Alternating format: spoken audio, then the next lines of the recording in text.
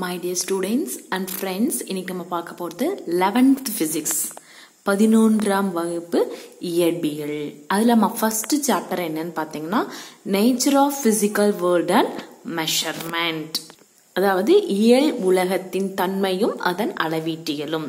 So இப்போ இதுல வந்து பாத்தீங்கன்னா பேசிக் தான், ரொம்ப ஈஸியான ஒன்று அண்டர்ஸ்டாண்ட் பண்ணிக்கிறதுக்கு. ஸோ ஃபர்ஸ்ட் நம்ம மெஷர்மெண்ட் அப்படின்னா என்ன நமக்கு தெரியணும். அதாவது மெஷர்மெண்ட் அப்படின்னா அளவீட்டியல் அப்படின்னா என்ன மெஷர்மெண்ட் அப்படின்னு பார்த்தீங்கன்னா ஃபர்ஸ்ட் ஒரு டெஃபினிஷன் சொல்லுறேன். Comparison of any physical quantity with it's standard unit.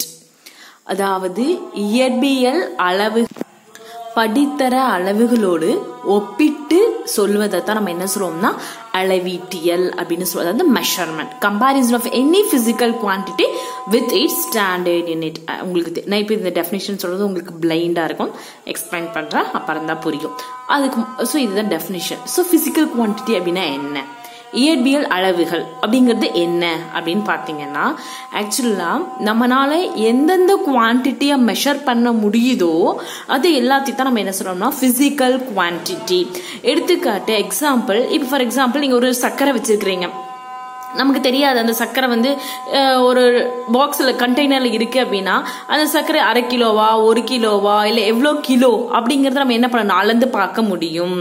So அந்த மாதிரி அளந்து பார்க்கக்கூடியதான் நம்ம என்ன சொல்றோம்னா அளந்து பார்க்கக்கூடிய அளவுகளை இயற்பியல் அளவுகள். த குவான்டிட்டிஸ், எந்த குவான்டிட்டியில நம்மளால மெஷர் பண்ண முடியுமோ அதைத்தான் நம்ம என்ன சொல்றோம்னா பிசிக்கல் குவான்டிட்டி.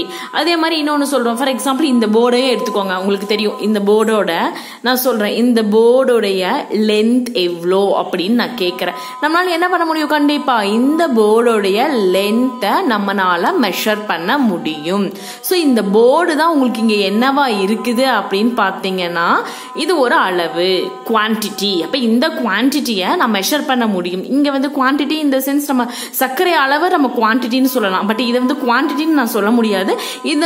இந்த போர்டோடைய நீளம், இந்த லென்த்தை நான் மெஷர் பண்ண முடியும். ஸோ இந்த மாதிரி மெஷர் பண்ணக்கூடிய ஒரு இதைத்தான் நம்ம என்ன சொல்லுவோம் அப்படின்னு பாத்தீங்கன்னா பிசிக்கல் குவான்டிட்டி. சரி, ஓகே. இப்ப நான் இந்த போர்டோட லென்த்தை நான் மெஷர் பண்ணணும்னா என்ன பண்ணலாம், ஒன்னா ஒரு த்ரெட்டை வச்சு மெஷர் பண்ணணும். சரி, அந்த த்ரெட்டை நான் இங்கேருந்து இந்த பாயிண்ட் வரைக்குமே நான் வச்சு மெஷர் பண்ணாலுமே அந்த த்ரெட்டோட லென்த் எனக்கு என்னன்னு தெரியாது. அப்போ நம்ம கண்டிப்பாக சம் அதர் வே, நம்ம வேற ஏதாவது ஒரு வழிக்கு போய் தான் ஆகணும்.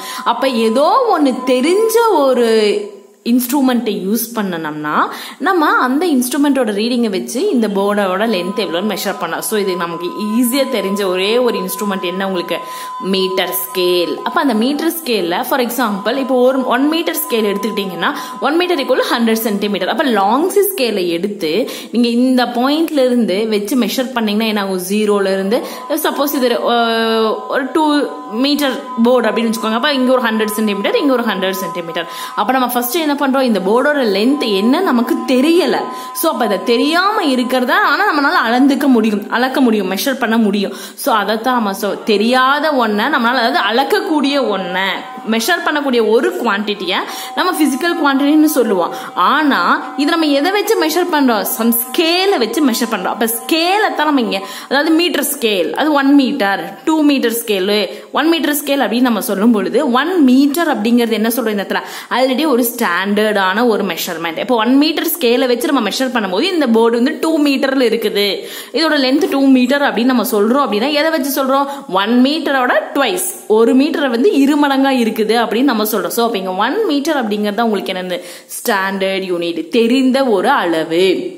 இப்ப தெரிந்த அளவை வச்சு தெரியாத ஒரு பொருளை அளந்து ஒப்பிட்டு மெஷர் பண்றதா தான் நம்ம என்ன சொல்றோம்னா மெஷர்மெண்ட். ஐ திங்க் உங்களுக்கு இது புரிஞ்சிருக்கும்னு நினைக்கிறேன். அதாவது இப்போ ஃபர்ஸ்ட் பிசிக்கல் குவான்டிட்டினா என்ன அப்படின்னா எந்த குவான்டிட்டியை நம்மளால மெஷர் பண்ண முடியுமோ அதை பிசிக்கல் குவான்டிட்டிஸ் அப்படின்னு சொல்லுவோம். இப்போ இதை வந்து நம்ம வந்து இயற்பியல் லாஸ் ஆஃப் பிசிக்ஸ், வந்து பிசிக்ஸ் லாஸ் எல்லாமே நம்ம இந்த பிசிக்கல் குவான்டிட்டி வச்சு நம்மளால என்ன பண்ண முடியும், டிஸ்கிரைப் பண்ண முடியும். இயற்பியல் விதிகள் அனைத்தையுமே இந்த இயற்பியல் அளவுகளை வைத்து நம்மளால என்ன பண்ண முடியும், அளந்து சொல்ல முடியும், விளக்க முடியும். எக்ஸாம்பிள் பிசிக்கல் குவான்டிட்டி, இயற்பியல் அளவுகளுக்கு எடுத்துக்காட்டு என்னன்னா length, mass, time, force etcetera. அதாவது நீளம், நிறை, காலம், விசை முதலியன இயற்பியல் அளவுடைய எடுத்துக்காட்டுகள். அதாவது நம்ம சொல்லுவோம் காலம், இப்போ நம்ம ஒரு எக்ஸாம்பிள் நம்ம கிளாஸ் நம்ம பிசிக்ஸ் கிளாஸே எடுத்துக்கோங்க, அது ஏதோ உங்களுக்கு ஒரு கிளாஸ் எடுத்துக்கிறீங்க அப்படின்னா மிஸ் நடத்திட்டே இருப்பாங்க. உங்களுக்கு இன்ட்ரெஸ்டா இருந்துச்சு அப்படின்னா நீங்க உங்களுக்கு வந்து பெல் அடிக்கிறது கூட தெரியாது, அச்சோ மிஸ் அதுக்குள்ள பெல் அடிச்சிருச்சா அப்படின்னு கேட்பீங்க.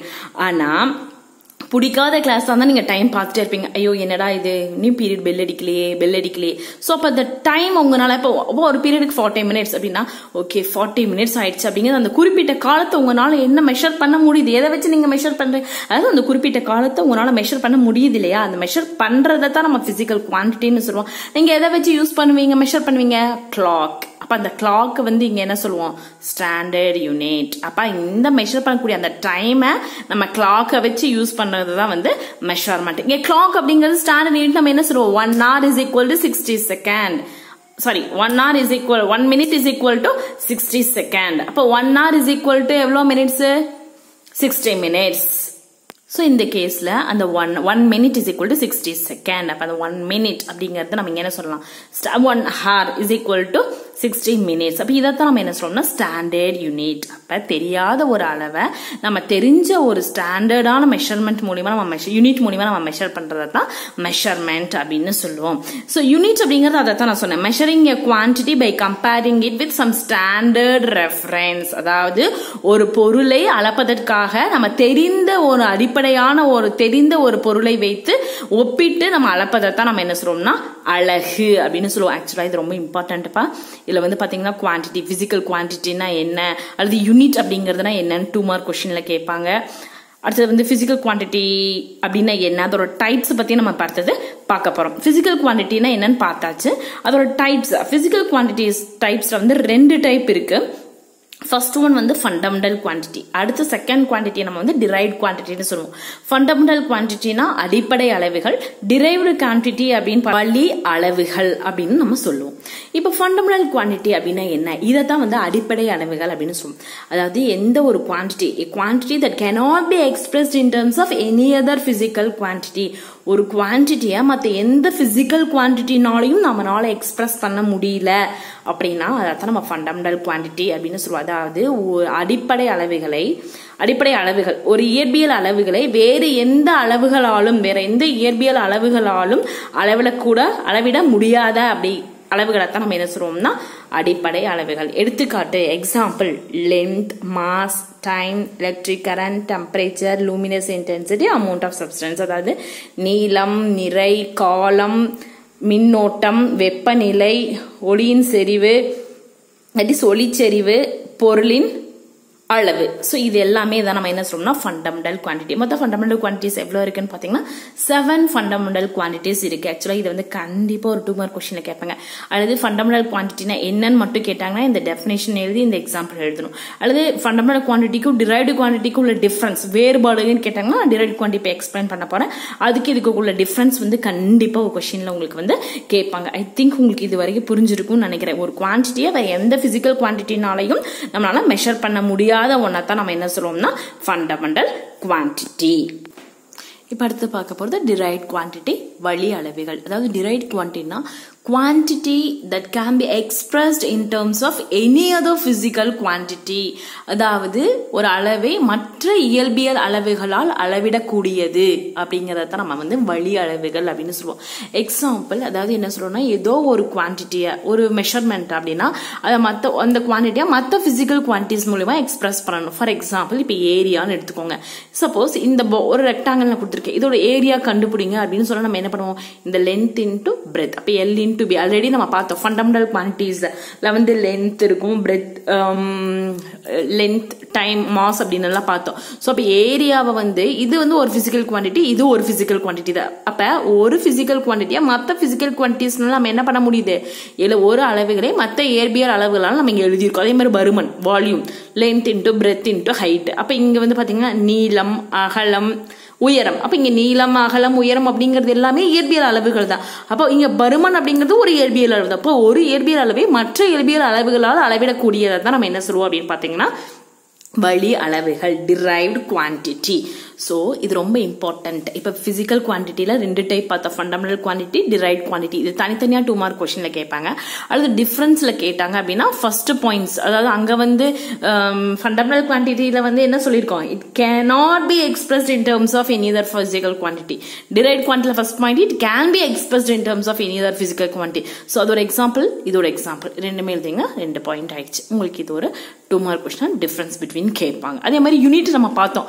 ஒரு தெரியாத ஒரு அளவை எடுத்து நம்ம தெரிஞ்ச ஒரு ஸ்டாண்டர்டான ஒன்று கூட கம்பேர் பண்ணி நம்ம மெஷர் பண்றதா வந்து யூனிட் அப்படின்னு பார்த்தோம். ஃபார் எக்ஸாம்பிள் நீங்களே வந்து பாத்தீங்கன்னா ஒரு டெய்லரிங் ஷாப்புக்கு போறீங்க அப்படின்னு பாத்தீங்கன்னா, டெய்லர் ஷாப்ல போய் நீங்க என்ன கேட்பீங்க, பிளவுஸ் எவ்வளவு என்னன்னு கேட்பீங்க, பிளவுஸ் 1 மீட்டர் கொடுங்க அல்லது பிளவுஸ் 2 மீட்டர் கொடுங்க நீங்க கேட்பீங்க.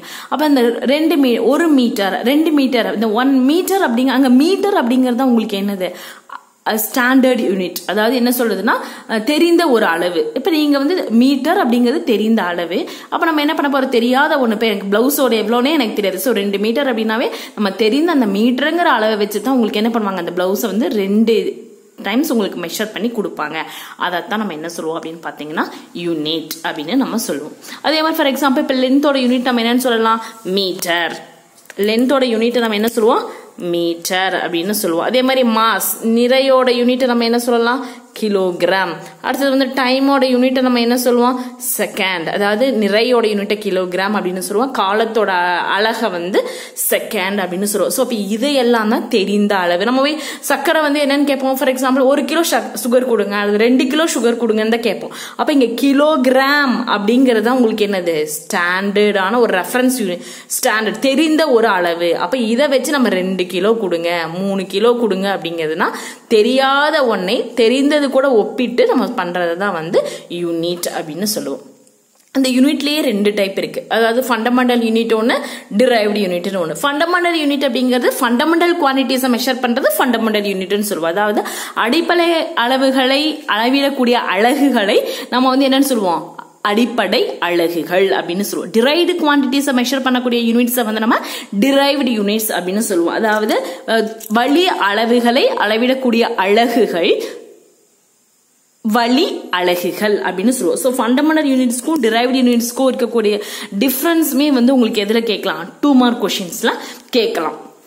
ஐ திங்க் இருங்க, உங்களுக்கு நான் அந்த எக்ஸாம்பிள் அந்த யூனிட் எப்படி மாறுதுன்னு நான் சொல்லிட்டு தரேன். இப்போ ஃபண்டமெண்டல் யூனிட்ஸ் அப்படின்னு பாத்தீங்கன்னா லென்த் நம்ம பார்த்தோம், இதெல்லாமே ஃபண்டமெண்டல் குவான்டிட்டிஸ், அதாவது அடிப்படை அளவுகள், நீளம், நிறை, காலம், போலியின் செறிவு. அப்ப இதோட அலகு என்ன, metre. லென்த்தோட unit metre, மாஸோட unit kilogram, டைமோட unit second, luminous இன்டென்சிட்டியோட unit candela. So அப்ப இந்த ஃபண்டமெண்டல் குவான்டிட்டிஸை ரெப்ரசென்ட் பண்ணக்கூடிய இந்த யூனிட்டை தான் நம்ம என்ன சொல்றோம்னா ஃபண்டமெண்டல் யூனிட்ஸ். அதே மாதிரி டிரைவ்டு குவான்டிட்டிஸோட யூனிட்ஸை நம்ம சொல்றது தான் வந்து derived units. ஃபோர்ஸோட unit Newton, area பரப்புக்கு வந்து மீட்டர் ஸ்கொயர், கன அளவு வால்யூமுக்கு மீட்டர் கியூப். ஸோ அப்போ ஃபண்டமெண்டல் டிரைவ்டு யூனிட்ஸ்னு கேட்டாங்கன்னா அதோட எக்ஸாம்பிளுக்கு வந்து இந்த மாதிரி போட்டு இது பண்ணிக்கோங்க. ஐ திங்க் உங்களுக்கு இந்த கான்செப்ட் புரிஞ்சிருக்கும்னு நினைக்கிறேன்.